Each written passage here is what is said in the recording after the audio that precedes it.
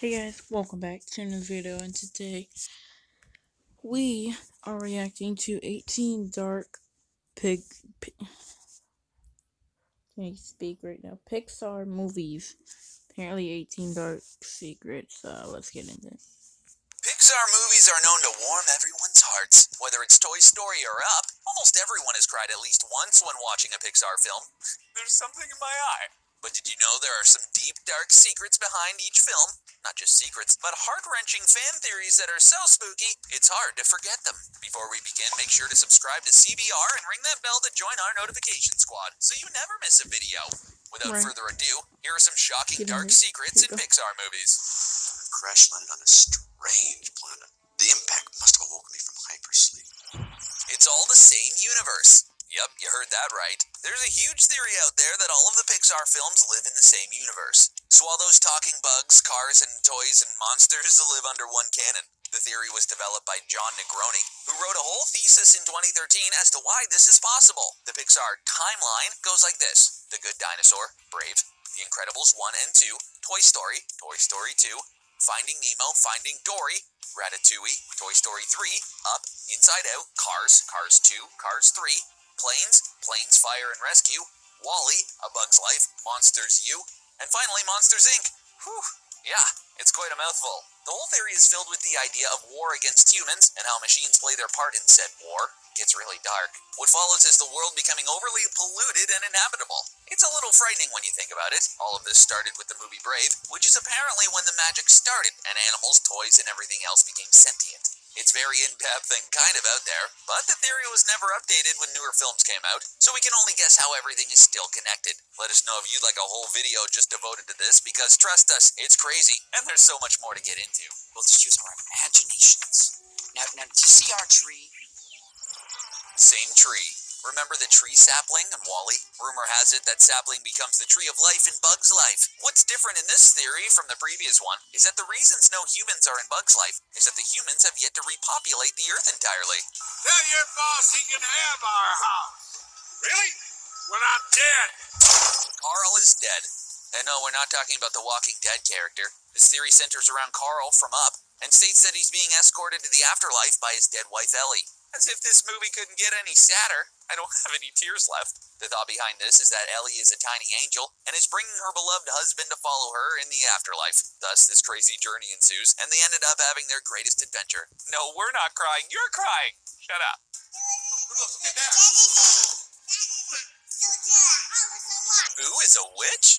This theory is a little unhinged, but hey, let's go with it. We all know how much Boo loved Sully, so this theorist believes that Boo loved and missed Sully so much that when she grew up, she set out to find him. She used all those doors in Monsters Inc. to travel through time all the way to ye olde Scotland, where Brave takes place and discovers the Will-o'-the-Wisps. There's a carving in the witch's cottage of Sully, and many think this points to the fact that she's a much older Boo. Or maybe it's just one of those well-placed Easter eggs Pixar is always placing in their films. No one knows for sure, but this would also mean that she's been to the Toy Story dimension, because there's also a carving of the Pizza Planet. This makes the theorist believe that she's the one who's dropping all these Pixar Easter eggs into the other movies. It's all come full circle, folks. You never forget kids like Emily or Andy. Andy's mom is Emily. This is a pretty well-known theory in the Pixar canon. Emily, Jesse's previous owner in Toy Story, the one that abandoned her, is actually Andy's mom. Thoughts are that Andy's red hat is actually Emily's old hat that she gave her son, and she's the one to blame for this love of cowboys and westerns. It makes some sense because if we're following the canon, Woody Roundup would have been around the time Andy's mom, Emily, would have been a young girl. This would have made her buy a Woody doll she encountered in her later life for her son. There's also a theory that Emily had Andy young, so she still might have had some childhood things lying around to give him. That's deep. This isn't fair, it's my life! You already had yours! Humans don't live here anymore. This is another simple theory the After Hours team at Cracked came up with. They think all Pixar films take place in the same universe of sentient beings who all come to the conclusion that they didn't want to live with humans anymore and sent them away to live in space on the Axiom ship. You know, the ship housing all the fat people in WALL-E. Man, it must have stunk in there. And when humans are allowed to return to Earth, they shall be ruled by cyborg Lord WALL-E and Eve. It got a little wacky at the end there, and it's kind of crappy a way for humans to go out, but honestly, we're not surprised. And this is where it becomes kind of a bummer. In another theory, yes, there are tons of them, WALL-E actually contributed to the world being uninhabitable by destroying the other WALL-E cleaning units because they were trying to take his gadgets. Either way, it's not great for us humans. You're still behind, Randall. Maybe I should realign the screen intake Just valve. get me another door! Randall and Toy Story. The whole plot of Monsters, Inc. is that the monster's purpose is to scare little kids for energy use. Many think that Randall, the purple lizard creep, who is the villain in Monsters, Inc., is in fact Andy's monster. We can see Randall training up against the same wallpaper that's in Andy's room, that baby blue cloud wallpaper. Randall is seen shape-shifting in front of it, making fans think he's training to blend into Andy's room. Great. First, his toys come to life and fight each other. Now he's got a shape-shifting monster after him. Andy can't catch a break. He's gone. There. No, he's gone. It's all right. He's gone. It'll be okay. No, they took him away. Nothing is real in Finding Nemo. Another depressing theory in the Pixar universe is the whole story behind Finding Nemo's Marlin. The story is already sad as it is. A guy loses his wife and all his kids, and then his only surviving child gets kidnapped. Pretty sad stuff. Well, this theory makes it all sadder. Some believe Marlin's family and wife were already dead at the start of the movie, and Nemo never came into existence. The whole film is Marlin trying to get over his grief by imagining himself saving one of his dead children. Yeah, we warned you these were dark. My God, pull yourself together! Edna can see the future. We all know that Edna Mode from The Incredibles really hates capes. So much that it's become her catchphrase. She says in the movie that capes have caused the deaths of the supers, and that's why she refuses to make any costume with capes. Some theorists believe Edna is a super herself with the power to see the future, which explains why she made the Jack suit in the first film specifically fireproof, even though she said she didn't Wield the power of the Ninja Strike. know the baby's powers. Some believe that she failed to predict the future when it came to those fallen superheroes and made their costumes with capes. But once they died because of their suit malfunction, she went into hiding and was grief-stricken because of it. This is especially the case when she mentioned Strato Girl, who was, as she put it, only a child, when her cape caused her to get sucked into the engine of a jet. Yikes. Another theory is that Syndrome asked Edna to make him a supersuit as well, but she saw the fact that he would be a problem for the Incredible family, a family she cares for dearly, so she purposely made him one with a cape, predicting it would be his demise because he was evil. B&L Starliners leaving each day. We'll clean up the mess while you're away. By and Large owns the Earth. The company B&L, also known as By and Large, is featured throughout Pixar movies a lot. B&L owns Earth and the Axiom ship that all the humans now live on in WALL-E, but it can be seen in other movies too, which makes us believe that the B&L Corporation was the downfall of the human race in the Pixar films because of its over-monopolization. B&L is the company that is trying to buy out Carl's house in Up, and is even the brand name of batteries inside of Buzz Lightyear, just to name a few examples. First thing on my list, get registered. The Monster University enrollment page. Stepping away from the depressing fan theories of the Pixar universe, let's focus on some little-known facts like how Pixar tried to promote Monsters U by creating an actual college enrollment site for Monsters University. The website looks pretty real, with fake testimonials, an application page, and reminders for students to pick up their ID cards. Pretty legit. I'm Lotso Huggin' Bear, but please call me Lotso. Lotso Huggin' Bear. To promote Toy Story 3, Pixar made a very 80s-like commercial to pretend to sell Lotso Huggin' Bear. In fact, it was a little too successful. Besides the commercial being creepy and Lotso being a villain in the film, Pixar eventually... Okay. Ready. My mom and dad just walked in. Lotso stuffed bear that looked just like the movie villain, and even smelled like strawberries, just like Lotso claims in the movie. It was reported that some children had nightmares from their stuffed bears being so much like the movie version. Forget the bear, how about that baby on a swing? Man, that's scary.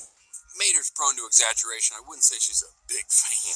Cars 2 is the worst Pixar film ever. It's hard to follow up a much-loved Pixar movie with a sequel and have it be just as well received as the first. Toy Story was one of the lucky ones, and Monsters, Inc. just skid by on the likable scale with its prequel Monsters U, but Cars wasn't as lucky. Cars 2 is the lowest-scoring Pixar film of all time, getting a messy 39% on Rotten Tomatoes, which sets how bad this movie was in stone. It's a blemish Pixar certainly doesn't want us to remember.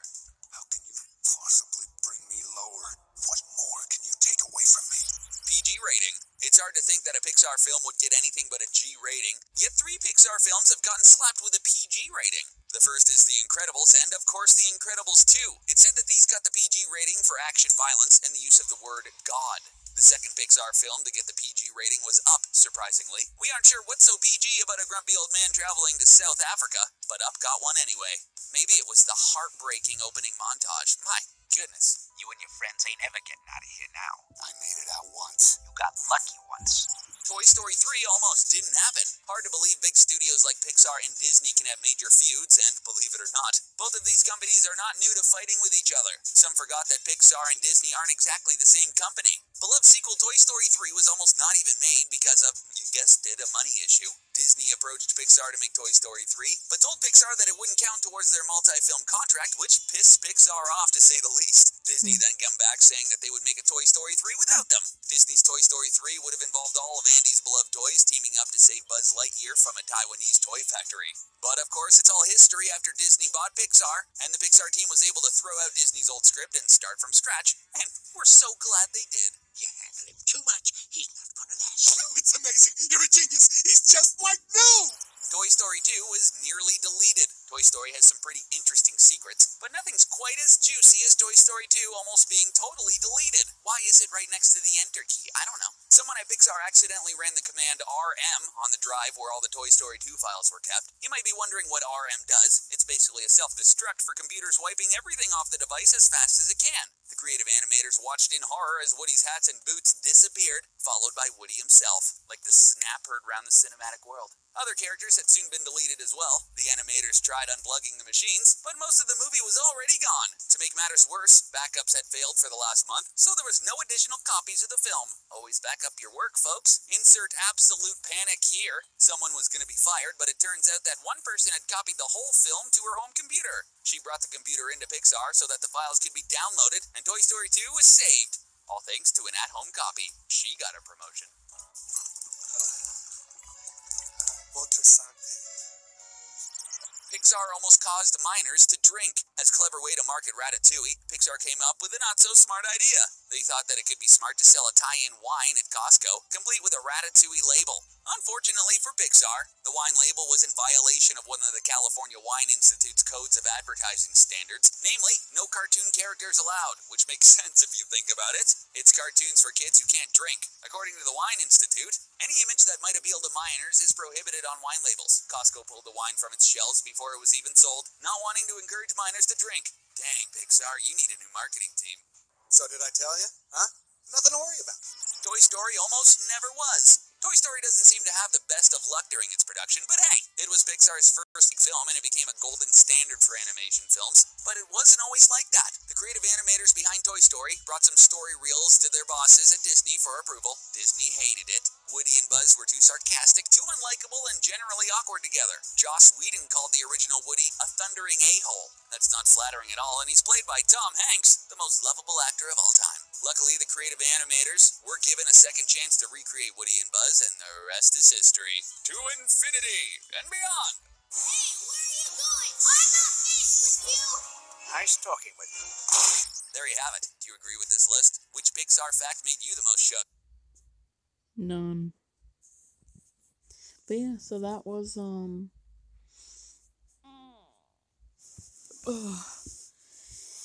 18, was it 18 dark secrets, apparently. Interesting. Fairly interesting. No. Excuse me.